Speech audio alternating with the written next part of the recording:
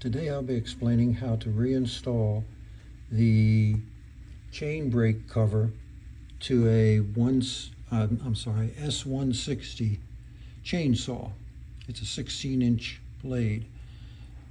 Basically what you have to do to begin with, you have to ensure that the flywheel, I'm probably calling it wrong, this is what I call it, the flywheel brake inside of the chain brake cover, chain brake lever cover is off, and this would be the off position.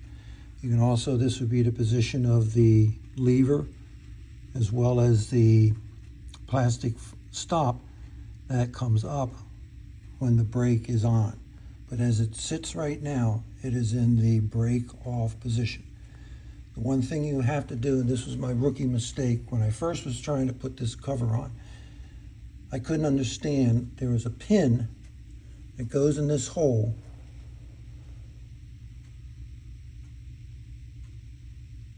that aligns the blade itself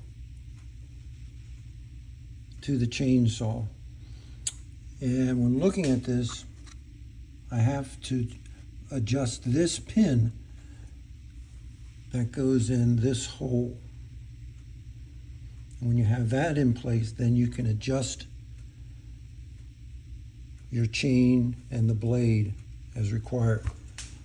To adjust or move this pin, on the other side of the cover, there's a screw set that turns it, and you can see by the arrows whether clockwise or counterclockwise, tightening or loosening the chain. So what I'll go ahead and do first is I'll move this pin so it aligns with this hole. I'll put the cover back on with the chain brake off, and it should all fit in alignment, and I'll be back on at that time to show what the chainsaw should look like at that point. Okay, as you can see, I've moved the adjustment pin from full dead stop to the middle, and hopefully looking at the retaining bolts, that this hole, and you can see where I was trying to get initially where it's been scratched on the surface, is more aligned, and I might be able to just drop this cover on. So again, you'll next see me with hopefully the cover in position, the pin in place with the alignment hole, and everything good to go.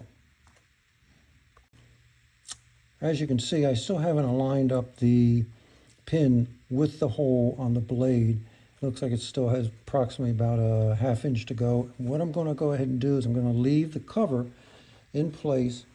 I'm going to go to the chain tensioner screw and move that pin so it actually falls down to where that hole is and falls in place. And that should see it, and I'll show you what it finally looks when I'm all done.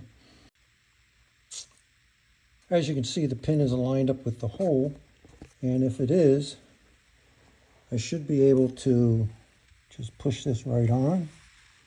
Sorry for bouncing around. I'm holding the phone with one hand while I try to push it in.